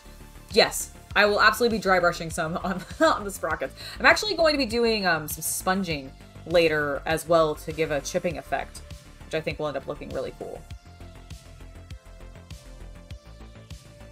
Got it, Cartman TKE. Got it. Sorry. I am terrible with names. You will learn this quickly if you if you follow the channel and watch my content. I try my best, but I'm terrible at it. Richard, no problem. Thank you. Oh, well, I hope that your therapy time goes well. Have a great rest of your day. Thank you for hanging out with me.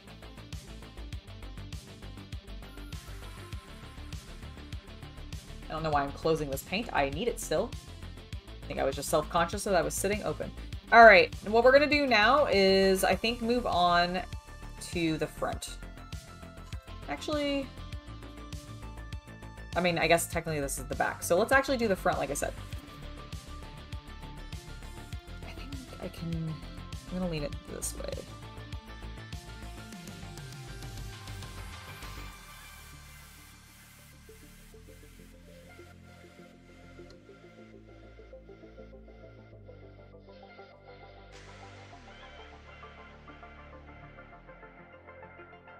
Alright, so that is now the side done.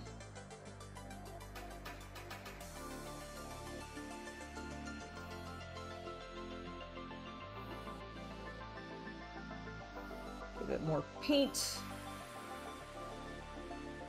Bam!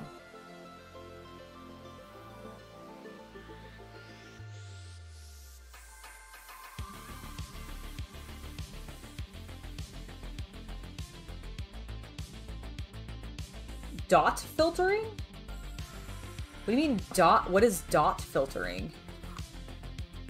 I don't know if I've heard of this technique, or at least not by that name. Is it... Are you talking about, like... speckling? Oh, yeah!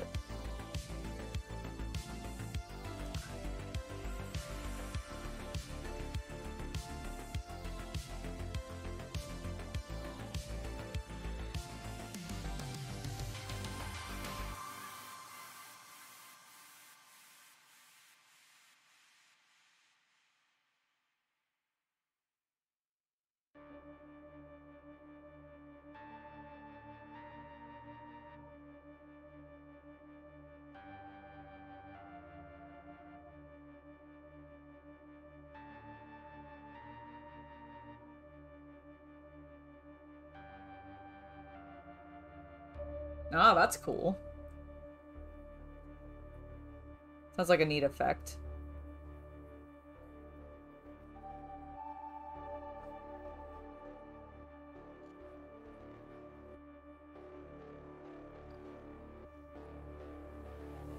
This wash is even really going to stick to this little sticky-uppy bit. This little antenna. I don't actually know if that's an antenna. I should not call it that. I don't know if it's actually an antenna, but it looks kind of like one.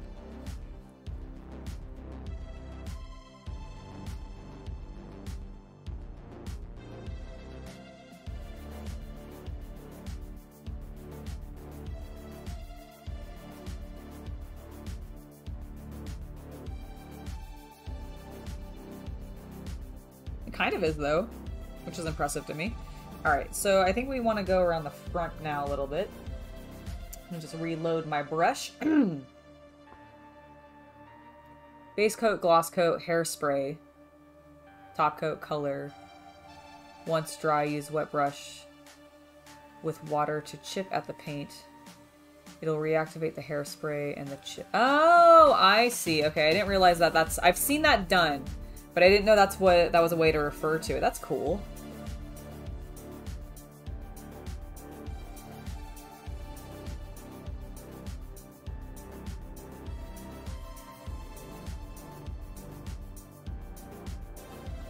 Do you have to use a specific type of hairspray, or can you just use any brand? I'm kind of curious about, like... Because there are, you know, I assume different hairsprays might have... As somebody who doesn't actively use hairspray on her hair, and I never really have, but I assume there's like different chemicals and different brands. And so are you wanting, like, are you looking for a specific chemical to be in the hairspray in order for this to achieve, like, this effect to happen? Or can you just, are you just like guaranteed it with whatever?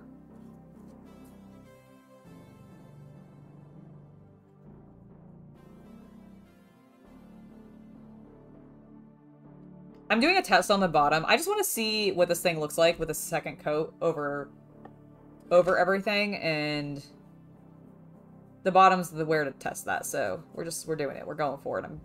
No one can stop me.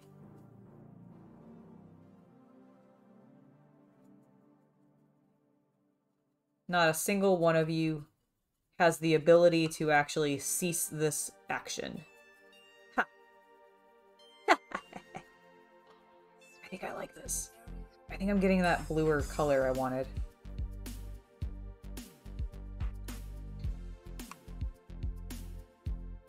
Alright, I might be doing a second coat.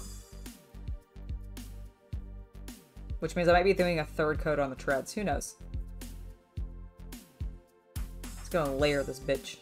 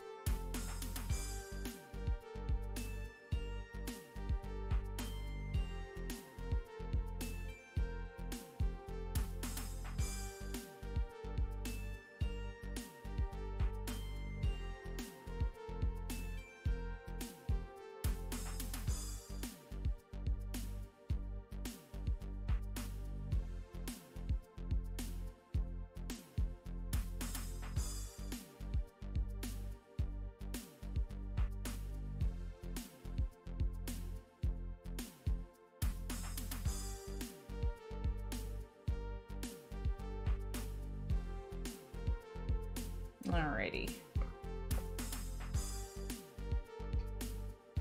Is this the, here, let me get it. Is this container here on, I think, the back of the tank, is this an ammo crate? Would it be the same color as the tank itself, generally, or would it be a different color from the tank? I would like to know before I slather it with blue.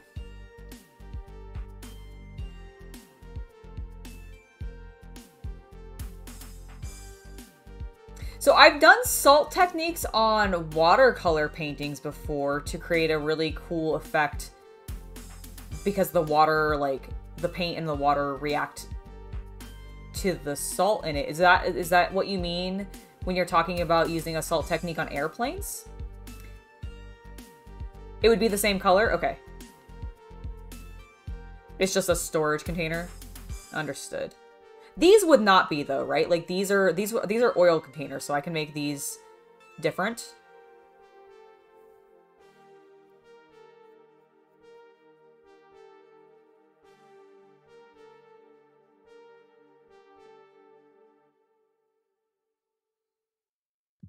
Is everything the same color? That's so boring. I mean, I guess it's probably safer that way. It camouflages, but...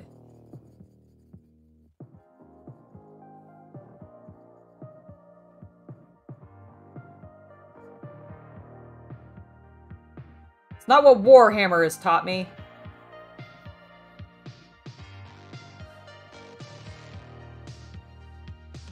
I can paint it different? Okay, cool. Good, I'm not gonna paint it blue. Because, like, as much as I am enjoying this color tone, I don't want it to all be this color tone. That feels very drab. And I want my tanks to be anything but drab, frankly. What about this thing? This is also, like, just an extra kind of container that I can paint separately, right?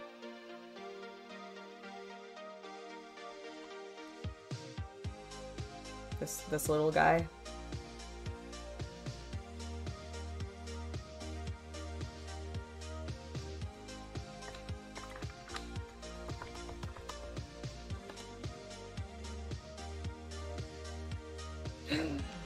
Very well, I shall do this, Michael. Excellent. Okay, what we do need to do, however, next is a larger segment. So we're gonna do the front, finally. Let's get our brush loaded up. And we're gonna start on this section.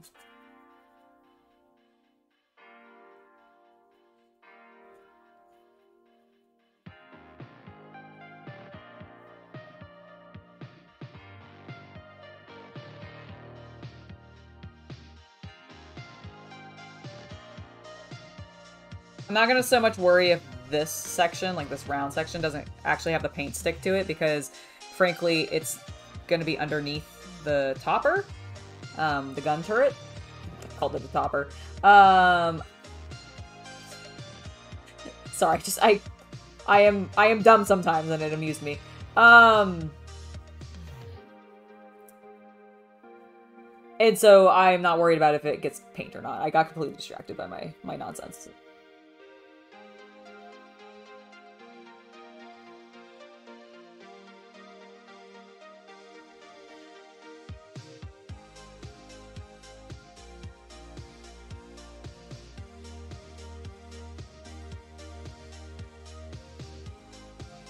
I don't want to touch it, it's all wet.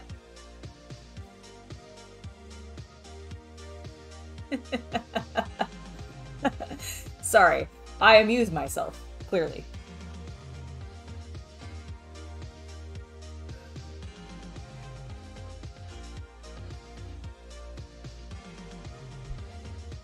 Oh yeah? Why would I love that specific pattern? Like, is it a paint pattern? Like a camouflage pattern? Dude, I was working for the military when they brought in that pixel camo that I think now is being phased out or something. I don't remember correctly, but I remember seeing something recently about it, how it was bad. And how no one liked it. And at least that's what I've read. And I always thought it looked like garbage. I miss the old style stuff. It made me so sad when they changed it out. Let's flip that around, and we're gonna do the back now.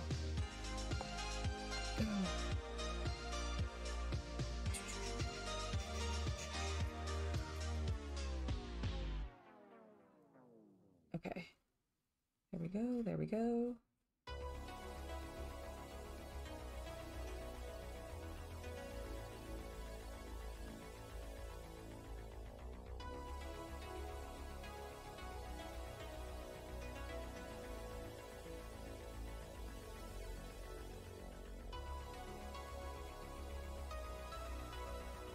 Got it. That makes sense.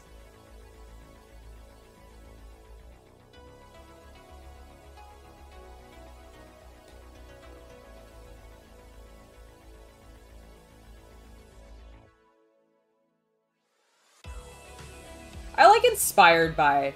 I thought about it when I was actually like deciding to work on this tank, because one of the things that's been honestly held me back from wanting to work on some of the scale models in regards to painting them is just the potential backlash of people being like, oh my god, you didn't do it historically accurately, how dare you? And while being historically accurate I do think can be fun sometimes and definitely very interesting because you end up learning, I think by, you know, ideally researching the history of why you're painting it that way, you can learn a lot about what you're doing and everything, and that can be very fun, and I still did some of that by doing it this way, but I really wanted to still take a little bit of my own twist on it, which is why, for example, I'm using a wash on this thing. I don't really feel like, in my experience with seeing people work on scale models, that this is like the first step. And so I still wanted to put my own twist on approaching the tank, but I wanted to still have it be somewhat historical, which is why I researched and found that this blue color tone is actually very common on the 38T. And I wanted to sort of create that, but I didn't want to just go straight with like a blue primer, which is why I ended up not using this navy color tone despite having picked it up. And instead we're doing the wash technique. But I do really like having some historical references. Like, I still like it being clearly meant to represent or be referencing that historical thing, even if it's not exactly historical. I think that's kind of what I'm going for here. Which is why I appreciate everybody's advice on, like, things that I could or could not do. Like, I'm still gonna end up going with my own choices, but I really do appreciate, like, learning about why certain things were done certain ways. Like why everything might be painted the same on the outside, because it all just wants it to blend in. It hides it better, which does make sense. And you know, when you're thinking about the safety of your men, obviously yes. But there aren't any men going to war in this little tank. This little tank is just gonna sit on my shelf proudly to be displayed in all of its glory.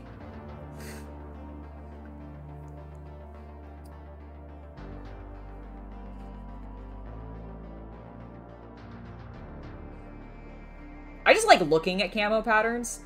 I've not really researched like the significance of some of them, but when I was doing, I did some camo pattern on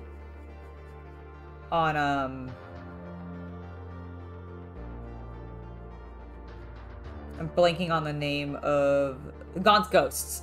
I have the Gaunt's Ghost characters, and I picked one to paint up on the channel. And I can't remember the character's name because I do apologize. I've not actually read the Gaunt's Ghost books. I just thought the characters were really cool, and I know I do like guardsmen. I just think they're fun, and they had some really like interesting sculpts, right? Being named heroic characters for the guard. Being from the novels and everything. So I painted one of them up using I think it ended up being a tiger stripe style pattern, and it was so fun to work on. It's also nerve-wracking because I'd never free-handed camo before.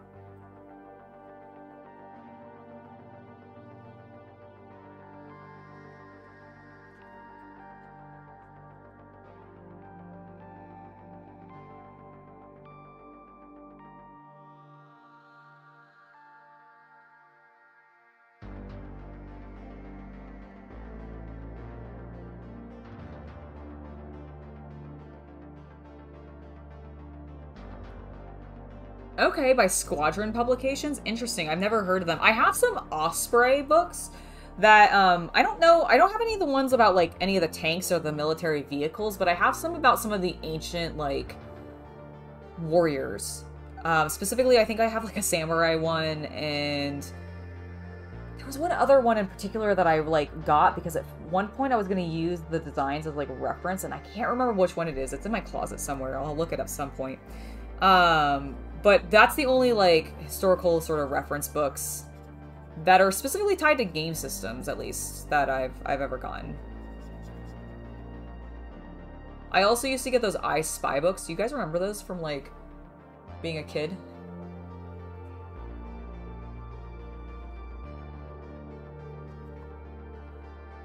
I had the night one. That was my favorite. I actually think I still have it.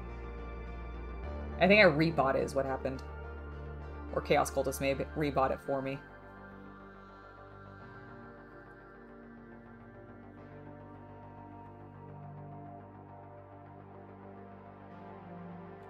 Okay. That is feeling pretty good. I think we just need to let stuff dry and then possibly see it from, like, getting a second wash. I'm gonna just spread a little bit of this paint around still. It's kind of wet, so I can still do that.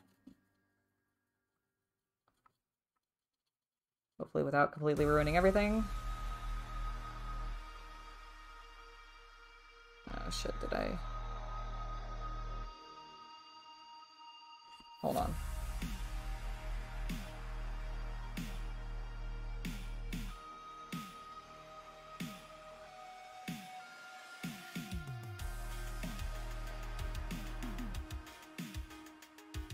I think I saved it.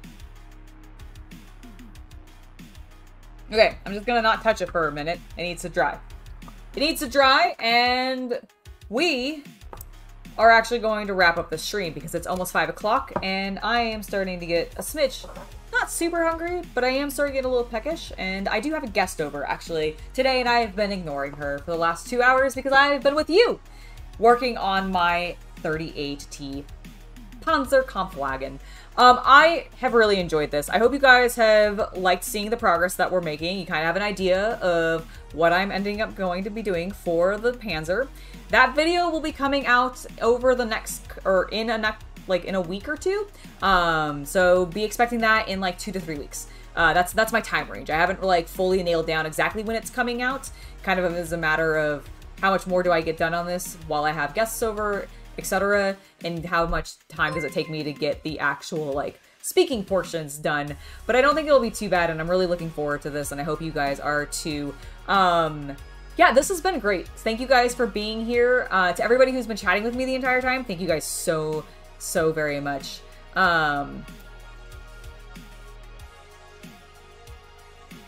You guys have been amazing. And also, we learned a lot today. Thank you guys for sharing your various techniques that you use on your own scale models, the various paints that you work on, etc. So that has been awesome. I've really enjoyed getting to explore the hobby with you today. I have been Angela. I will see you guys next time, and I hope you all have a very wonderful hobby night. Bye!